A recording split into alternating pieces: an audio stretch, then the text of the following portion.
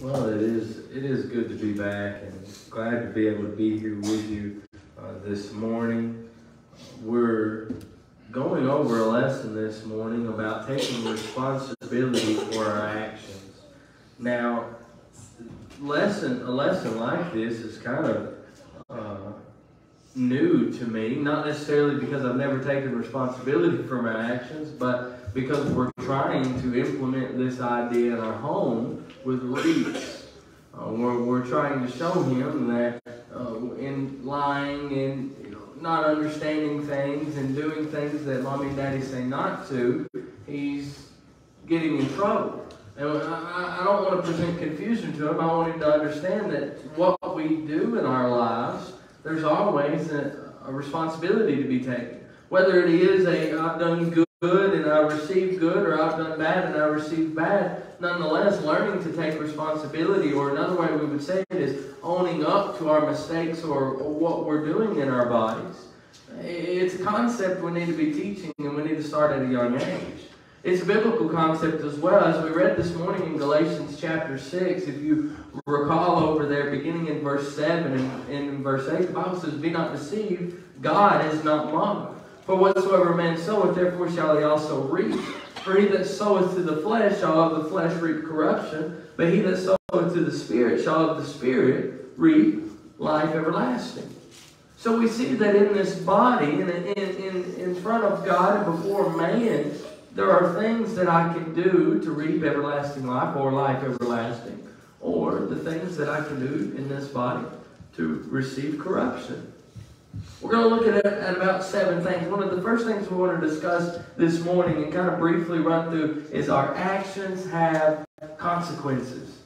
There's the old saying, and a very true saying, to every action there is a reaction. There's also to every action a consequence, or something that happens. Some of are insignificant and they're temporary. We look at actions that you and I can do today that are insignificant and temporary. Which sock you put on first, your right one or your left one? Which arm you put through your shirt hole first, the right one or the left one? The actions, they're insignificant. It doesn't matter as long as you put them on and as long as you get dressed, right? We've accomplished today. As long as I can get to church somewhat matching, I know I'm not an embarrassment to my wife. But if I get to church and I don't match, guess what? I don't much care if I'm embarrassing her or not. It's insignificant in the grand scheme of things, right? Well, having green socks with a red pair of pants, I'm dressed up like Christmas season, but guess what? It has no significance spiritually for me, and it's not going to bring any sinful or bad consequence. Some of the teenagers here might pick at me and laugh at me. My wife is more than likely going to get told that her husband wore green socks with red pants. But guess what? I'll live. It ain't going to hurt too bad getting picked on. But there are other actions that we can do in this life that are serious and could possibly bring in permanent consequences. We're trying to implement this in Reese's life, brushing his teeth. Oh, it's a nightmare. I've always had teeth problems and everything, and that's because I loved my pacifier and apple juice as a child, and my parents didn't tell me no, so they rotted every tooth I had in my head. And then they grew crooked, not straight, etc. You get it. So we're trying to teach Reese, hey, brush your teeth. Oh, it is World War III every night at the house. Whenever one of us got to hold him down, the other one opens up the mouth, and then, we try to get the toothbrush in there. It's rough. At times we resort to persuasion and rewarding. Let me brush your teeth, and I give you a chocolate bar tomorrow, or you can have some candy.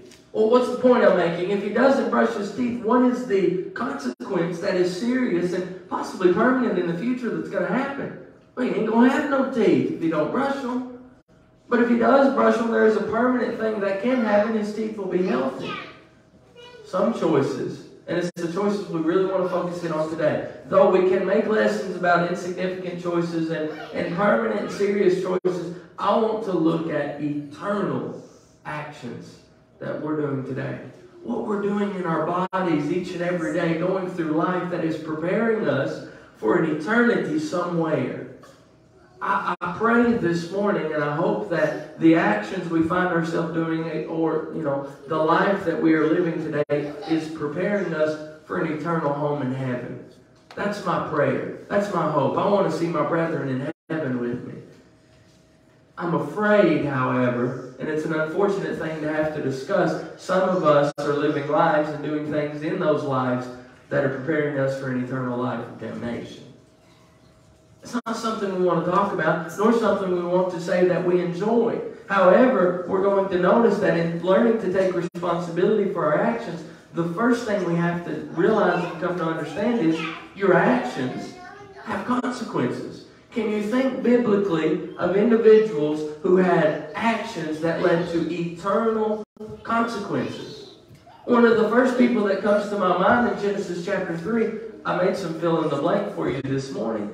In Genesis chapter 3, beginning at verse 11 and going through verse 13, one of the first actions in the Bible that brought forth consequences that led to an eternal way, understanding that it brought in sin to the world, was who? Well, we would fill it in with Adam and Eve, right? Turn over there and let's look at it this morning. In Genesis chapter 3, beginning at verse 11 and going through verse 13, we classify it as the fall of mankind. The law given in Genesis 2 and the temptation shown in Genesis 3, verses 1 through 5. We get to verse 6 and we see that the woman saw the tree, saw how it was good, it pleased her, she ate, she gave to her husband. Beginning in Genesis 3, at verse 11, the Bible reads, "And he said, Who told you you were naked? Have you eaten of the tree wherefore I commanded thee that thou shouldest not eat? And the man said, The woman whom thou gave to be with me, she gave me of the tree and did eat. And the Lord said unto the woman, What is it that thou hast done? And the woman said, The serpent beguiled me, and I did eat." One thing we notice, even from children up into adults, is we always want to blame others for our mistakes, do we not? Who took the cookie from the cookie jar? You remember that song as a kid? Do you understand the whole concept of it? Well, one, it was hopefully motivating children to be honest and not dishonest, but the whole song passes blame to the next person. "Oh, Lee, it's fun, it's catchy." Sure it is. But all it is passing blame. Mike took the cookies. No, Chris did. No, Kevin did.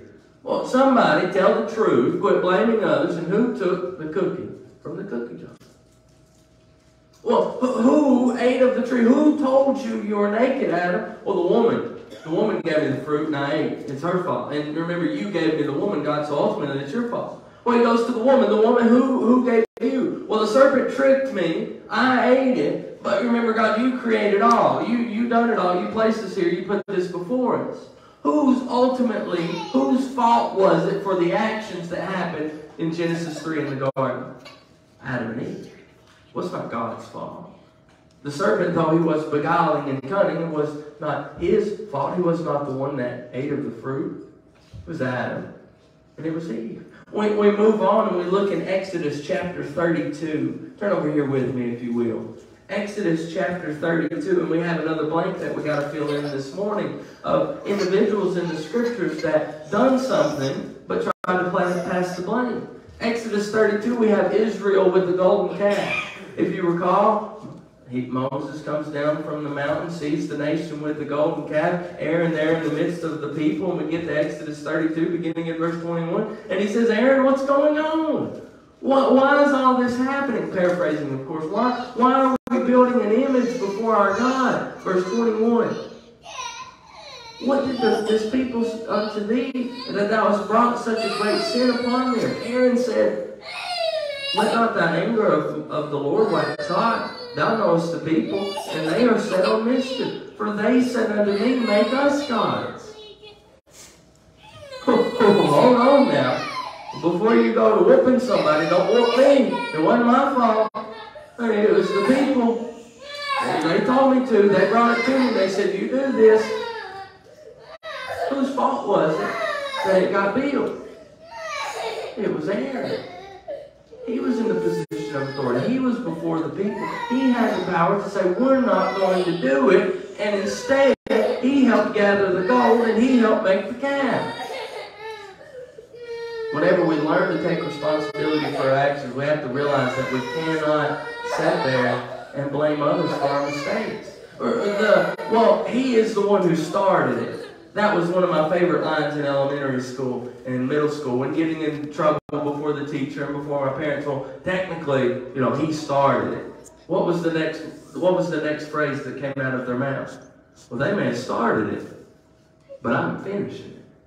Is that not how, and biblically, we see God dealing with these situations? Well, Adam and Eve, you done this, you done that. That's fine. It's not acceptable, but here's what we're going to do about it, and we see punishment. Aaron, the people made me and I done it. Well, okay, not acceptable. Here's punishment. Nadab and Abihu, Leviticus chapter 10, they offered strange fire, and God said to them, I will be glorified. Right? That's fine. I'm ending it here. And we see that to be the case. The devil is just so strong. I just feel so helpless against him, right? There's just nothing I can do. Sin just happens. James 4 verse 7 says there is something you can do. Resist the devil and he will flee from you. Ephesians chapter 6, beginning in verse 10 and going through verse 16, the Bible says today as Christians, we can put on the whole armor of God so that we may be able to withstand the wiles of the devil. There is things and there are things that you and I can do, but instead, we like to sit back and point the finger. We move on. Number 3, a third thing when learning to take responsibility for our actions, we need to realize that other ways folks try to cover up their mistakes and their failures, right? What's one of the go-to things when caught with trouble? What do they do? People today, people throughout history, they lie. Oh, there's nothing I dislike more than a liar and a thief, right? There's no need for it. Honesty and truth is what's righteous and pleasing before God. Lying about it, notice a faithful witness will not lie, but a faultless witness will utter lies. Proverbs 14 and verse 5. They'll point out that other people are doing the same thing to try and justify their actions. You recall people like this? Well, so-and-so down the road, he's doing it. They're doing it, so I figured, well, if they're doing it, it's got to be all right, so I'll do it too. Does that justify sin amongst two people? Absolutely not. That just shows ignorance amongst two people, that they believe that they can sin before God and it be acceptable and okay. Proverbs 28 verse 13, he that covereth his sins shall not prosper. However, whoso confesses and forsaketh them shall obtain or have mercy. Friends, in a life like today, before God, who is unchanging and everlasting, I want mercy. In order to attain heaven, in order to be found righteous before God, I have to have mercy. Otherwise, I'm not making it there. I have to realize that what I'm doing in my body, in this life, I am responsible for. If I'm going out acting like a fool and being part of the world instead of giving my body to God, Romans 12, 1 and 2, oh man, I'm going to regret it. Number 4. I want to notice something, and it's not talked about a lot, but it should be. If I am mature enough as a Christian, then I'm old enough to take responsibility for my actions. Does that make sense? If I was able and found mature enough to become a Christian, a child of God, understanding what I'm doing and obeying the gospel, obeying it and starting my Christian walk, I am old enough to take responsibility for my actions. Too many times, and we find this in preteens, teenagers, and young adults, we give them what they call a cop-out.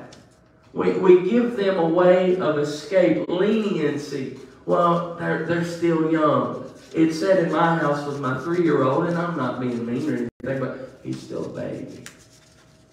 I don't care if he's still a baby. He's getting big enough to know right and wrong, and he's getting big enough to start toka whooping. Well, he's just 3. He's just a baby. That's fine. I won't whoop him as hard as I would a 13 or 14-year-old. But nonetheless, it's time for discipline. It's time for correction. Whenever we allow our possible preteens and teenagers who are, Christians, they've done the things necessary to attain salvation, they've been added to the Lord's church, we allow them the leniency to go and mingle with sin in the world. Not only are we doing them a disservice as parents and guardians and helping promote sin in their lives, what are we doing? Whenever they do fall short and we cover it up, we're saying your actions, it doesn't matter. They have no consequences. You go, do what you want, live the life you want. Mommy and Daddy, Grandma and Grandpa will take care of it. That's not how life works. And whenever they go out and they start enduring and going through the real world, they're going to have a rude awakening whenever they realize that they were pampered and babied.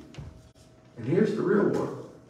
We're not preparing people to take responsibility of their actions. And I'm not just picking on preteens and teenagers this morning. There are adults who are 50, 60, 40, 70-year-old that, guess what? They still are children and cannot take responsibility for their actions. It's sad. It's a biblical concept shown time and time again. Whenever we look in places like Psalms 32, let's go over there if you will. Psalms chapter 32. We can also look at the account in 1 Chronicles 21. 1 Chronicles 21, beginning in verse 1 and going through verse 8, when looking at this fill in the blank that we're going to have. But we're going to look at Psalms 32. Psalms 32, beginning in verse 1 and going through verse 5.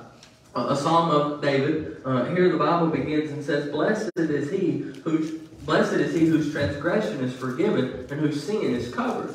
Blessed is the man unto whom the Lord imputeth not iniquity, and in whose spirit there is no guile. When I kept silence, my bones waxed old through my roaring all the day long. For day and night thy hand was heavy upon me. My moisture is turned into the drought of summer. Pause and think about what he's saying. There was a time in his life where he kept silence. He didn't say anything about the actions that were going on. And his life was tough. His life was hard. Go to verse 5. I acknowledge my sin unto thee, God. What did he do? If you go through and look at the life of David, there was time in his life, a time period where he was sinning, and he was sinning, and he was sinning. Friends came to him, and they told him about a man, and he said that man needed surely to be put to death. And they said, it's you, David. And what did he acknowledge? He acknowledged his sin.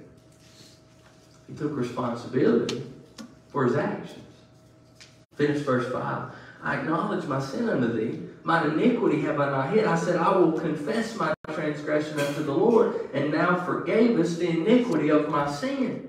Now compare the two lives. I'm living a life and I'm hiding everything, not taking responsibility, and man, is life terrible. I acknowledge what I'm doing wrong. I get right with God, and just rest. What is he thinking about? He's thinking about how much better his life is now that he's taking responsibility for what he's doing. David done it. Many individuals done it. Let's go to the next one. 1 Corinthians chapter 15. If there's a New Testament individual who time and time again his life was brought up and shown by the things that he done or should not have done, and how he owned those and changed, it had to be Paul. Right? 1 Corinthians chapter 15, look at verse 9. A given account there in Acts chapter 7, Acts chapter 8, of Saul before he became Paul, going and persecuting the church. He says here in 1 Corinthians 15 at 9, for I am the least of the apostles that am not meet to be called an apostle. Well, why? What did you do? Well, he said, because I persecuted the church, or persecuted the church of God. What did he do to New Testament Christianity there in Acts 7, Acts 8, to the people and to the church? Well, at times he killed them. At times he persecuted them. He threw them into prison. He was chasing them. He was going after them. But now backtrack with me. Go to 1 Corinthians chapter 9. And look with me at verse 27. Upon owning his mistakes, what did he do? Paul says in 1 Corinthians 9, verse 27, but I keep under my body and bring it under subjection, lest by any means what I have preached unto others, I myself should become a castaway.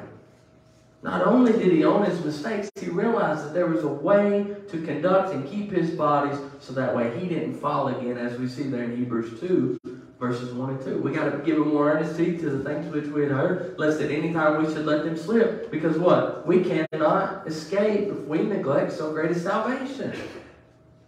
We need to be repenting. We need to be praying. We need to be confessing our sins before God. Acts chapter 8, verses 21 through 23.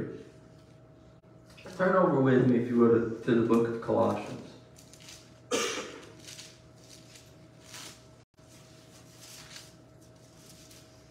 Colossians chapter 3. Look with me at verses 12 and 13. And when looking at being a mature Christian, old enough to take responsibility of our actions, there is another side to that.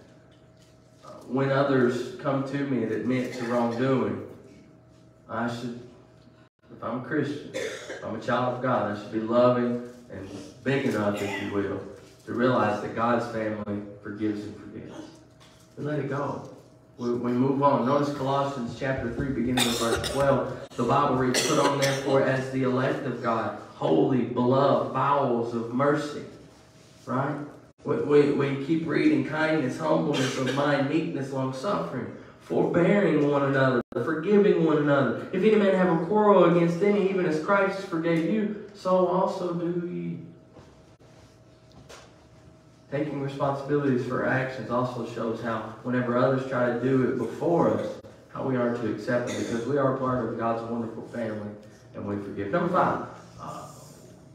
One of the biggest points, and a point probably many sitting here this morning were waiting, is the reason I need to take responsibility for my actions is because the Lord holds me accountable for my actions or my choices. I need to realize and take responsibility for them, because there's coming a day, judgment day, that I'm going to give an account for what I've done in this body, and based off of what I have done in the account that I give is going to determine where I spend eternity. Ecclesiastes chapter 12, verse 14, God's going to bring every work into judgment, with every secret thing, whether it be good or whether it be evil, with the goodness being rewarded with heaven and the evil being punished with hell. Friends, I have to realize what I'm doing in this life, there are consequences. Whatsoever a man soweth, therefore shall he also reap. 2 Corinthians chapter 5, verse 10. Well, guess what? You can take responsibility for it. I'm going to keep letting my parents cover it up. I'm going to keep living how I want to. And then come that day, you've heard it said before, I'm just me and the big man upstairs. We have an understanding. I'm going to go up there and plead my case before Almighty God. The Bible reads in 2 Corinthians chapter 5 and verse 10, for we all must appear before the judgment seat of Christ, that everyone may, what? Give an account? That everyone may argue, give their case? No, friends. When this day comes, the Bible says in 2 Corinthians chapter 5 verse 10, we will receive the things done in our body, according to what we've done, whether it was good or bad. You're not going to go up there and discuss anything with God. You're not going to go up there and plead a case. You're not going to get to, as they say, weasel your way out of another situation. What you've done, God's going to reward you with such.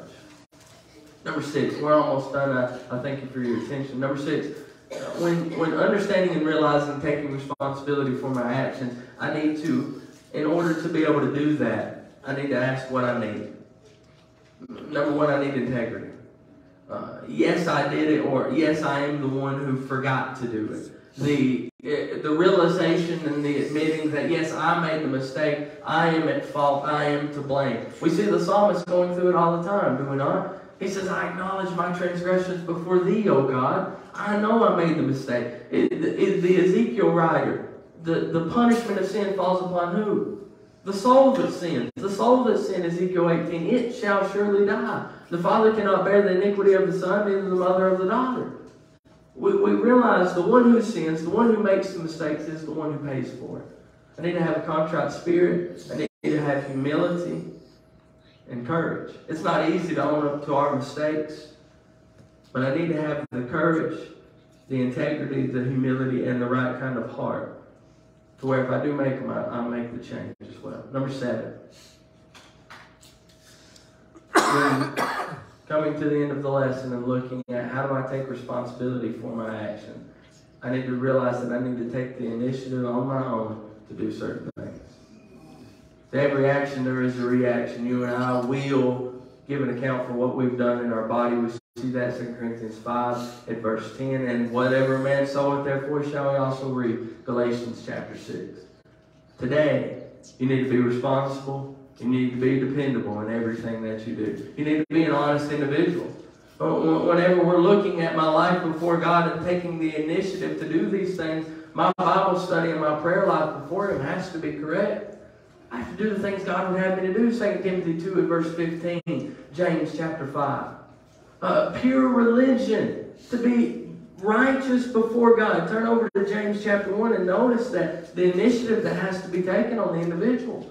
Pure religion and undefiled before God the Father is this, James 1 and verse 27. To visit the fatherless and the widow in their affliction, and to keep yourself or himself unspotted from the world. There are individuals who need visits. There are people who need help taken care of. Oh, well, preacher, I have a lot of work to do. I ain't got that much time. But whenever I find time, I try to do it. Why? That's what a Christian does.